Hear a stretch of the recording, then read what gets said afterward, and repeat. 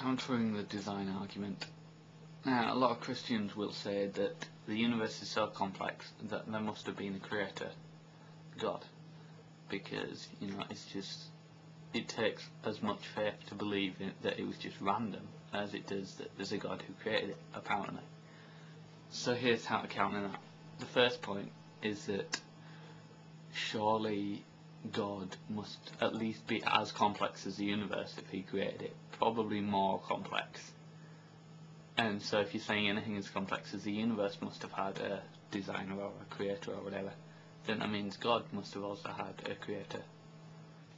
And then you just on an infinite loop, and it just doesn't make sense. The second point is that complexity does not imply it was designed, because things can occur that way naturally in nature, which I guess if you believe everything was created, then that's perfect. But you get different properties from natural things to man-made things, such as a star and a light bulb, which is the example I've just taken off Wikipedia, that they both give off light, provide a source of light to us. However, if you look at the properties, you can tell the difference between what is natural and what is man-made.